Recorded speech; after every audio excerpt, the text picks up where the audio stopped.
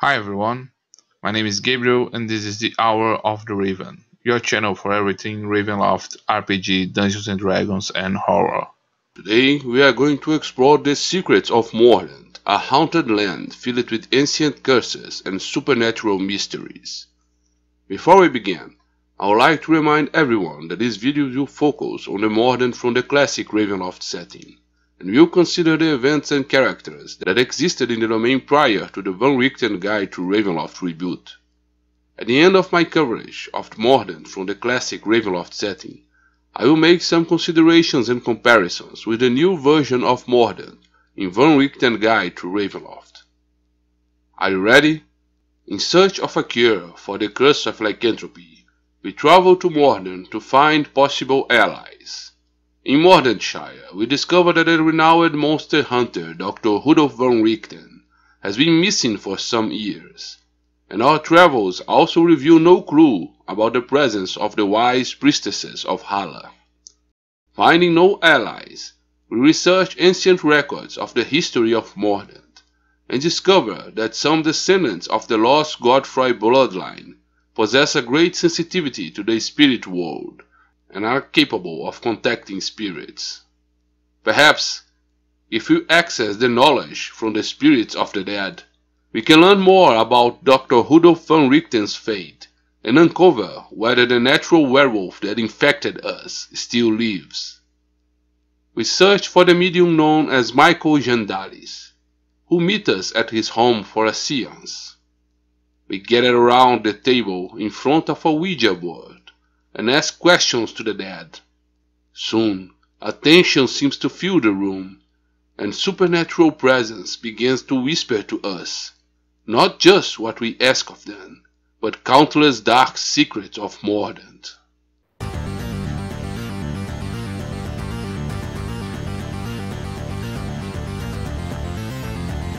Hour of the Raven.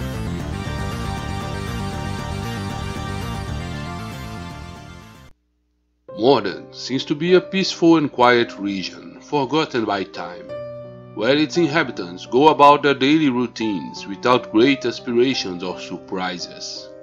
However, these regions exude ancient curses and secrets, and the restless spirits that haunt these lands have much to tell about the horrors of this cursed domain. One of the oldest legends about the region of Mordent tells of a powerful and macabre artifact, the Pipe of Mordent. In the distant past, a minstrel named Stewart arrived in the land of Mordent after surviving a shipwreck and settled in the region. The skilled bard earned his living as a musician and accepted orders to build musical instruments. One day, he received a visit from a strange gentleman who commissioned him to manufacture a bagpipe. The client would provide him with the materials, and the bard should not ask questions. Stewart began the construction of the bagpipe, but was surprised to receive human skin for the bagpipe, instead of animal leather, and elven bones for the tubes. The bard promptly refused these materials, but was threatened by the angry client, and fearing for his life, he finished the project. When the bagpipes were finally ready, the mysterious stranger came to collect his macabre order, and the bard hastened to get rid of the instrument. Before paying for the order, the stranger insisted on testing the instrument, and began a song that emitted terrible sounds. In desperation, the bard begged the stranger to stop, but he continued with the music until the bard died, and had his soul drawn into the bagpipe, finally completing the cursed item. The Pipe of Mordent has many powers, and those who know its secret songs can use them to cause havoc. The melody of madness sends listeners into a state of rage, the dance macabre can animate the dead, and the symphony of souls can consume spirits into the bagpipe and allow the user to summon them to serve him at will. Legends say that only the tears of a banshee can destroy this artifact. Its current whereabouts are unknown, and some believe that agents of the Kargat took it to the Black Vault of Azalin. The people of Mordent have great pride and affection for their dogs, and these animals are welcome even inside taverns. Several aristocratic families have huge mastiffs in their crests, and these animals have also populated the folklore of the region. It is said that Spelaka, a recluse arcane from this region, created a spell to animate dead hounds as skeletal guardians to serve her even after death. There is also many rumors of ghostly hounds guarding the master mansions even after death. However, the most feared canine hauntings are the fen hounds, monstrous animals that appear under the full moonlight. It is said that these dogs are manifestations of spirits of revenge against those who commit serious crimes, and that they can sniff out those who have their souls corrupted and failed tests of power. For almost a century, these animals were a common fear for the population that lived near the Great Moor. The fen hounds existed to avenge the curse that befell the Westcote family after Burton Westcote sent his hound to chase their bride Anna, who fled into the swamps. Anna murdered Burton's brother and decided to flee into the swamps. The escape resulted in the death of both Anna and the pursuing hounds, drowning in the mud, but not before casting a terrible curse in the Westcote family. The once thriving city of Steadwall now lies abandoned and in ruins. Those who wander through its abandoned structures still find on its banks an old ferryman willing to take people across the Arden River. This ferryman is eager to tell his passengers about the possible riches that must be kept inside the mansion of the deceased Holloway family, encouraging people to investigate the haunted mansion. He is a cursed man, an assassin who has plagued Steadwall for centuries. His name is Smite, and he greedily desired the riches that the aristocratic Holloway family possessed. One misty night, while he was leading the Holloway son and heir and his bride, he gave in to his greed and murdered the couple to take their riches. His macabre act in the middle of the river attracted the attention of the ghostly ferryman, a supernatural entity drowned to death. Fearing that he too was doomed, he made a pact with the ghostly ferryman. He would lure victims to the ghostly ferryman and sacrifice them in his name. In return, he would one day own all the Holloway riches. Only when all the gold that had once belonged to the Holloways was his, he would be free of his services. Unable to distance himself from the shores of the river, Smite proceeded to murder the Holloway family members and others who crossed the river in his vessel. The constant murders brought panic to the city of Steadwall, which was abandoned by the population. The Holloways were eliminated over the years, and the last members of the family hid in the seclusion of their manor, until they withered away and disappeared. To this day, the ferryman continues his murdering services. He will only be free when he possesses all the Holloway wealth, but he is prevented from leaving the banks of the river. He then urges his passengers to seek the riches of the Holloway's haunted mansion, only to murder them on their return journey, taking the wealth he believes is his rightful claim. Another mystery plaguing the disappearance of aristocrats encompassed the Scott Mather family, who were imprisoned within a painting after meeting with a mysterious nobleman, Lord Sittington Grey. Lord Sittington is a member of the court of the Shadow Fae, who who had created his secret abode in the region of the Grey Heathlands. The painter, Margaret Scott Mather, was known for her beautiful landscape paintings, and in one of her works, she accidentally painted the secret entrance to this Fey Lord lair. Assuming the false identity of Lord Sittington, he corresponded with the Scott Mather painters until he was formally invited to their home, where he used his magic to imprison the family within their paintings. Margaret tried to escape this fate by committing suicide before Lord Sittington had completed his spell, but her spirit became trapped in her paintings. Lord Sittington took with him the painting depicting the entrance to his secret lair. It is said that Margaret's spirits wander through her paintings in her gallery, and that some nights a spectral image can be seen in the locations she painted, desperately crying for help.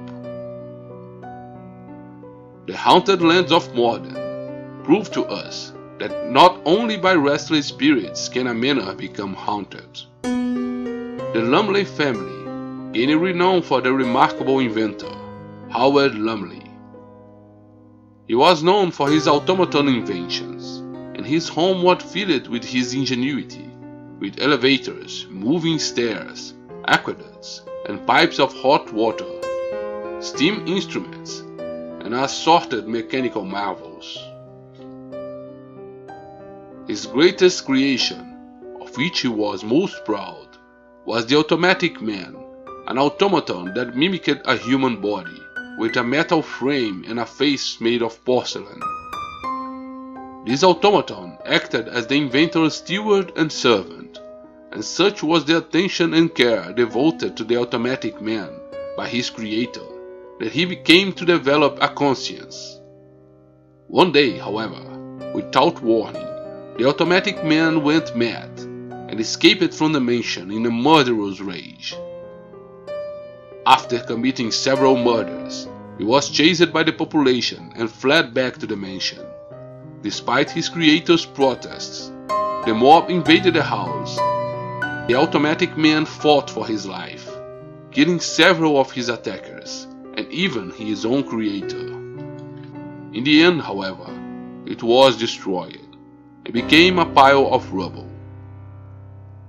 The Lumley Manor was abandoned, and most of the population considers the place to be haunted by the spirits of those who die in these confrontations. That same year, the region was hit by a terrible storm. Part of the Lumley mansion collapsed, and the basement was flooded. The water somehow carried the conscience from the wreckage of the Automatic Man to the entire house. Today, the heirs of this property hesitate to occupy it, and it is said that these strange mechanisms seem to work on their own, as if commanded by a vengeful and evil conscience. The Automatic Man now occupies the entire Lumley mansion, which is haunted by the will of this mechanical golem. Another example of the dangers of those who get carried away by their scientific minds and obsessions can be found in the Ramsay family. Blake Ramsay was a prominent modern figure. A powerful arcane, he was also a brilliant physician, and believed he could unite these arts to advance medical surgery to another level. While he mastered the technique, he lacked ethical principles. He practiced experimental surgeries, justified by his incessant search for knowledge and development of medical technique, but these surgeries were often performed without the consent of his patients, and without the use of anesthesia. Soon his actions began to draw the attention of the community, and he decided to move away, far from the reach of the law and the watchful eyes of his peers. He gathered his wife Helen and daughter Lisa and sailed to a small island off the coast, where he ordered the construction of his manor. Finally, he was living in isolation and free to pursue his interests undisturbed. In addition to these scientific discoveries, He also wanted a male heir to carry on his legacy as a great doctor and scientist. And before long, the Ramsay family grew. Helen was pregnant with a child when she traveled, and the child was born soon after they reached the island. Gregory Blake was born with deformities and was hunchbacked and full of strange wounds all over his body. His father despised him, knowing he would never have the respect of society. 2 years later, he and Helen had a new son, named Blake Jr. However, this child was soon revealed to be mentally handicapped, and was similarly despised by his father. Blake blamed his wife for not being able to give him healthy children, and their relationship deteriorated. Although he initially did not consider Lisa to be his successor, Blake found himself out of options, and began to devote all his efforts to educating Lisa as his successor in medical studies, so that she would one day carry on his legacy. Tragedy would strike the Ramsay family. Lisa was swept away by a strong windstorm when she was just 12 years old and fell from a rocky cliff. Blake went after his daughter and found her dead body. Before the frightened eyes of his family, he took the body to his laboratory, where he remained obsessively working for 14 days. His attempts to revive the body weren't working, and he needed fresh organs, and so, one night, he finally came out of his lab and murdered his wife and 2 other children, in order to get the body parts he needed for the surgeries to rebuild Lisa. Just before midnight, in a stormy night, Lisa finally awoke, a flesh golem, animated by her father's obsession, but her eyes, once a deep blue, were now a sickly luminescent green.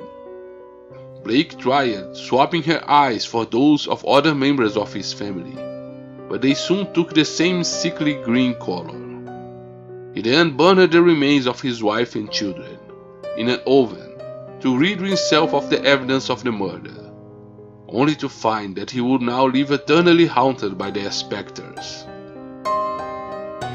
Blake knows that with his glowing green eyes, Lisa will never be able to fulfill the role of carrying on his legacy and spread his discoveries to the world, and now he keeps her imprisoned in the basement.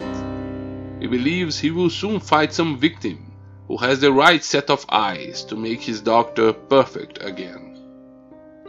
Unable to leave his island, he watches the stormy ocean, knowing that sooner or later the seas will bring him victims to serve as donors for his doctor. Another curious case involving creators and craftsmen who become obsessed with their creations can be found in the remote town of Idlethorpe. Near this city lives the recluse Leon Laurence Ponchinel, an old inventor and craftsman who in the past served in the clerical career. Once a cleric in the service of the Brotherhood of Abundant Light, he experienced the horrors of war when he served as a healer in conflicts fought in distant lands. His faith was tested by this experience, and he turned away from religion. After reading the book Enigma Vitae, written by the brilliant scientist Victor Mordenheim, Ian became obsessed with the possibility of animating dead matter and creating life through his experiments. An experienced taxidermist, he began experiments to reanimate corpses, where he created aberrations made with different parts of human and animal bodies. He named these creatures Minkins, and their sight was a shock to the unwary.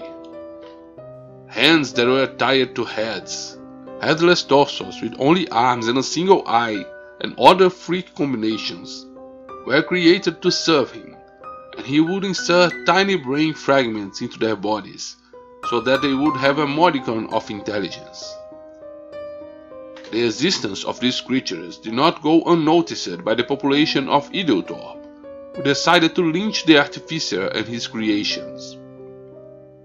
The violence was stopped by a group of adventurers, who prevented a massacre. However, the situation only worsened when Lin decided to use parts of an assassin's corpse for his next experiments, and the Minkins created from these materials became violent creatures.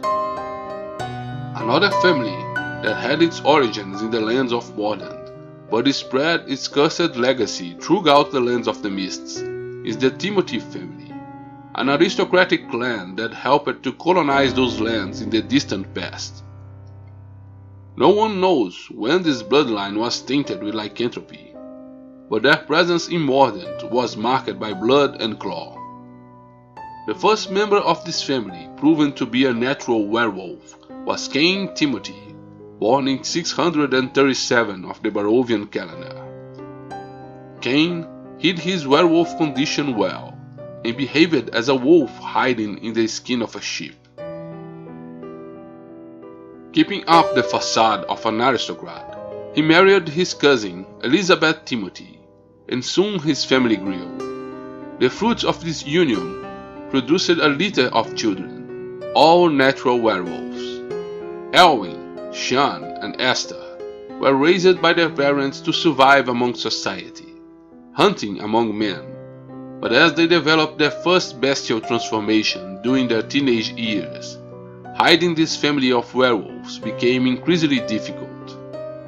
Esther Timothy managed to maintain her facade as a young aristocrat and married Hector de Lisnia, joining the lineage of that family.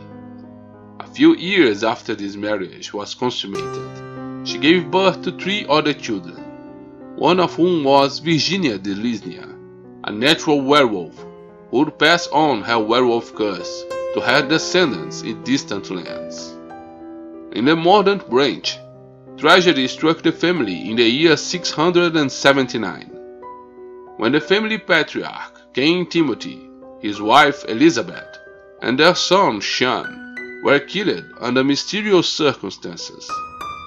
It is unknown whether the death in the family was the result of the confrontation with hunters, who finally uncovered the wolf clan's facade, or an internal dispute over the leadership of the pack.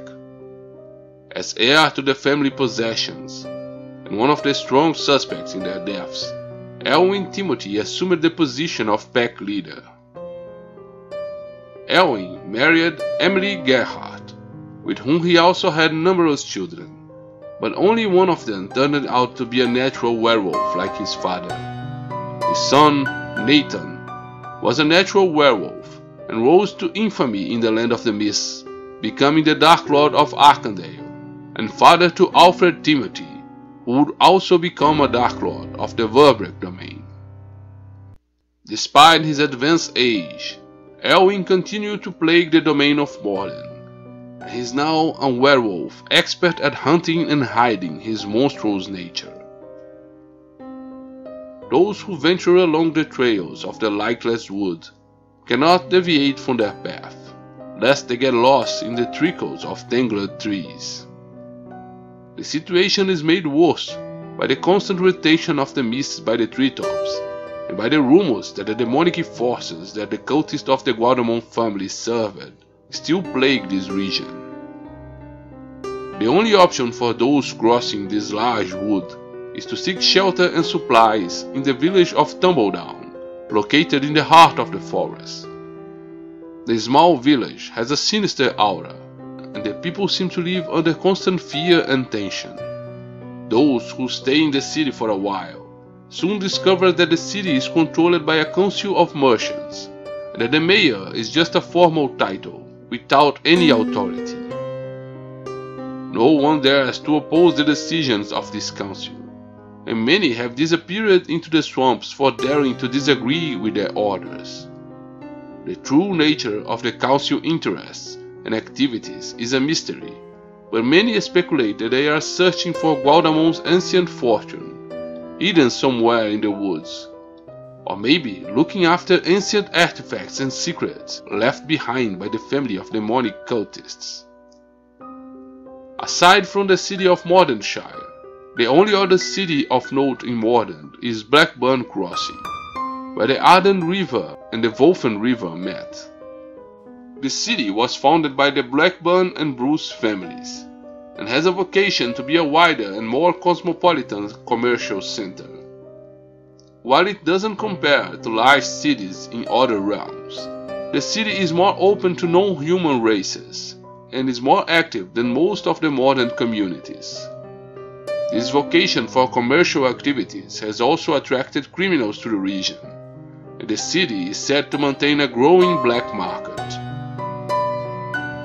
In Arden Bay, however, we find the main city of the region, Mordenshire. The city spreads out along the cove, protected by the rock walls of the cliffs. The port city is always cold and wet, which is only made worse by the constant fog in the region. Those looking from the harbor into Mordent's countryside see the imposing house of the Griffon Hill, a long-abandoned building reputed to be haunted. No Mordentish approach this building, whose past encompass so many macabre stories, and even the roads leading to its entrance are already covered by vegetation. Distancing from the cove, as we climb the slopes around the bay, we reach the richest part of the city. Here we can find the Chapel of the Pure Hearts, the center of the faith of Ezra and bastion of Mordent. Although this sect is known for its peaceful and merciful view of the faith, the Mordent sect is going through uncertain times. An old anchorite named Lacrez claims to have received a prophetic vision from Ezra, warning him of a great threat. In this vision, he was warned that the sect of the Founts of Nevushar in Darkon had been infiltrated by an evil fiend, and that in the future they would lead a crusade against the sect of Mordent, massacring their followers. He was then tasked with protecting this sect. After informing his sect leaders of these revelations, they began secretly recruiting the Blessed Army of Ezra, men at arms devoted to Ezra, who act as protectors. All members of this Blessed Army receive the revelation of Lacrez's visions, and prepare for the day when they will be called upon to defend the Mordent sect. In this noble area of the city, we also find the headquarters of an elite force of investigators, the Lamplighters. Known for their characteristic lamps, these investigators are a select group under the command of Sheriff Owen Finhalen and trained by the experienced Sir Samuel Coles. This arm of the law selects only candidates who pass rigorous physical and mental tests, and their crime-solving and investigation skills have gained fame throughout Mordent. Now, it's not uncommon for Lamplighters to be requested and exported to other towns and cities of Mordent in permanent garrisons.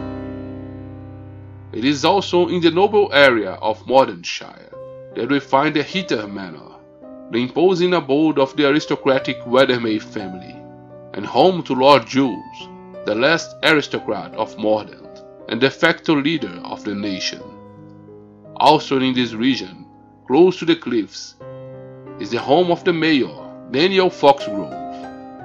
Daniel is the son-in-law of Lord Jules and was married to his daughter, Alice Weathermay, who sadly died giving birth to the twins Laurie and Jennifer Weathermay Foxgrove.